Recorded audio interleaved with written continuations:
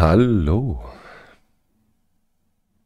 Guten Morgen oder guten Mittag, guten Tag. An diesem wunderschönen Montag oder an welchem Tag auch immer ihr das schaut. Ich hoffe, ihr habt einen guten Tag.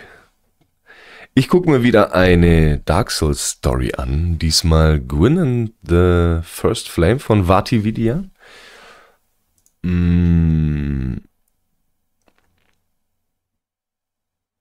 Geht auch gleich los. If there's one thing to remember, it's this. Fire fades, and it's inevitable and natural for the world to return to dark. The future is dark, but it was not always this way. Let's go back to where there was a flame. The hero has made it to the kiln, where the first flame was found, thrived, faded, and was kindled again. The hero descends to kill the god who kindled that flame. This god is a shell now, a husk. He's lost his kingdom, his knights, his wife, children, and friends. But even with nothing left, he sacrificed himself to keep the dark at bay. This is the story of a man who fought against the inevitable. In the beginning, there were two planes of existence. There was the above and the below. Above was grey, with dragons who had existed forever. Nothing changed, nothing progressed, and nothing lived or died. I think of the below as dark, although it probably was nothing of the sort. How can darkness exist without light? But that was about to change, because when the flame came, it created disparity. Now there was light and dark, and the light illuminated the creatures who were hiding. These creatures emerged to inspect the flame, and these were the ones who would become known as giants. Also soweit ich das verstanden habe, ging es ja irgendwie auch darum, dass die Dunkelheit irgendwie die Menschlichkeit eingeläutet hat oder so, aber das scheint irgendwie doch ein bisschen anders zu sein. Da habe ich wohl ein bisschen was falsch verstanden. Oder es ist einfach so viel Interpretationsspielraum in dieser ganzen Dark Souls Story, dass auch meine Interpretation in diesem Moment, zu diesem Zeitpunkt, Dark Souls 1, einfach richtig sein könnte. Kann ich jetzt noch nicht einschätzen. Mit Dark Souls 3 wird wohl einiges aufgeklärt. For within the flame was great power, and four giants claimed this power. They claimed it, and it shaped them. Nito came to embody death. The Witch of Izalith represented life. Lord Gwyn stood for the light, and the pygmy kept his dark soul a secret. Gwyn decreed that the flame was more powerful than the grey existence up above, and the giants declared war on the dragons to claim the surface. Alas, the dragons were immortal, and many knights of Gwyn fell, but there was one dragon who betrayed his own. Seath the Scaleless, born without the stone scales of immortality, told the dragon's weakness to Gwyn. The stone scales were the secret to their immortality, and the lightning was their weakness. So Gwyn and his knights fashioned bolts of lightning to peel apart their stone scales. Deswegen sitzt Gwyn da rum. Nicht Gwyn, es ist Seth.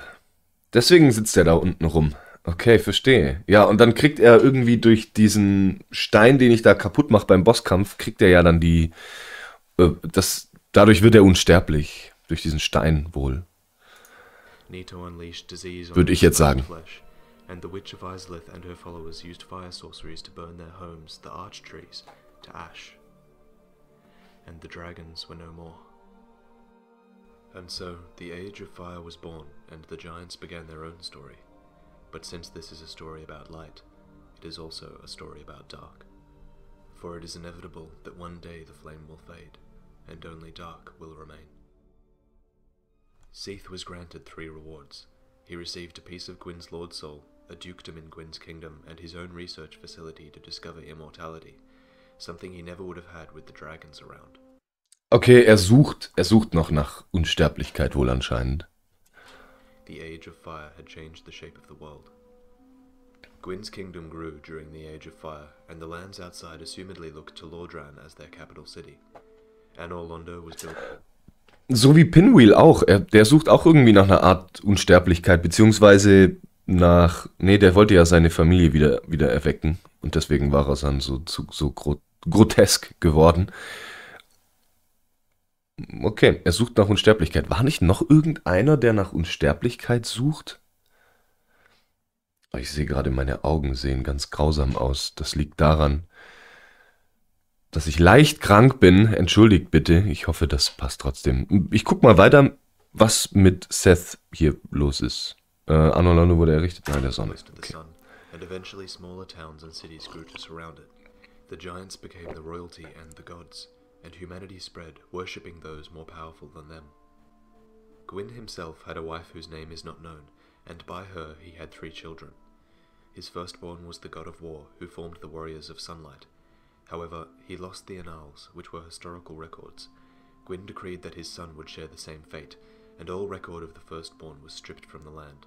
Gwyn's second-born, Guinevere, was well loved, with her own statues and covenant the princess guard. The third of birth was Gwyndolin, who was born frail and deformed. He was raised as a daughter since he was proficient at moonlight magic, which is considered a female trait. His existence was hidden, and his covenant, the Blade of the Dark Moons, hunt down sinners and protect the illusion of power in Anno Londo. For hundreds of years the lords prospered, but everything ends. Locked away in his archives, Seath is desperately searching for the secret to immortality. The six-eyed channelers read for him and search the world for test subjects. These test subjects are locked away in crystal golems for transportation back to the archives, where they become the subject of his experiments. At the base of the prison there are Pasakas, twisted monsters created from captured maidens. If you listen carefully, you can hear them crying. At some point, the knowledge in the archives sends Seath mad.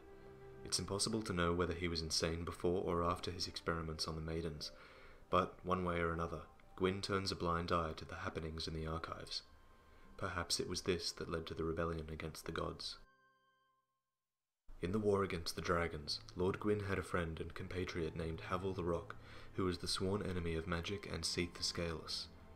After the war, Gwyn granted Seath dukedom and a part of his own soul. Perhaps Havel was bitter at Gwyn's preference for Seath, since he started to collect items capable of killing the gods. Hidden in his basement in Anno Londo, there is an occult club. Items of the occult can kill the gods and are rightly feared. Havel was also a bishop of the church, who knew the whereabouts of the Dark Ember. Lastly, the effigy shield states that there was once an ill-fated plot to destroy the gods. Ill-fated because the attempt failed. Among the royalty, there are rumours of a hero locked away in a stone cell by a dear friend. They say he was locked away for his own good, which led many to believe that the man inside had gone hollow. Havel helped Gwyn win his throne, but met with the fate of the undead and was kept in a cell so he could not harm others. That's what they would have you believe. But what if Gwyn learnt of Havel's plan to kill the gods? Perhaps Havel was not hollow when he was locked away. Perhaps he was locked away for the good of the realm, and left to hollow in the middle of an area overrun by hollows. Gwyn would have locked his friend away for the greater good, but was it the right thing to do? This marks the peak of the Age of Fire, and the darkness is looming. Soon Gwyn will need all the friends he can get.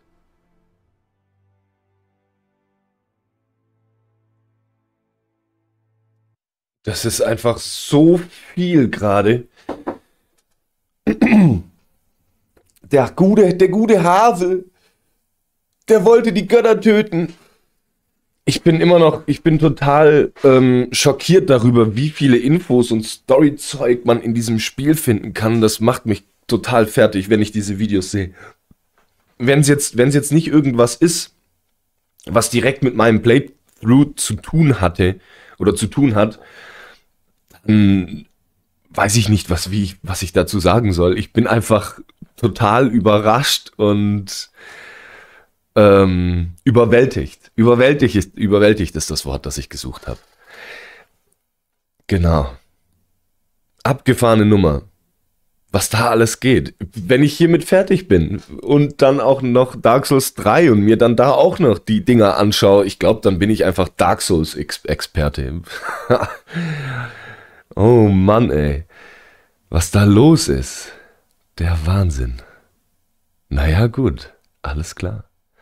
Danke fürs Einschalten und schön, dass ihr da wart. Ich wünsche weiterhin einen schönen Tag und bis zum nächsten Mal. Tschüss.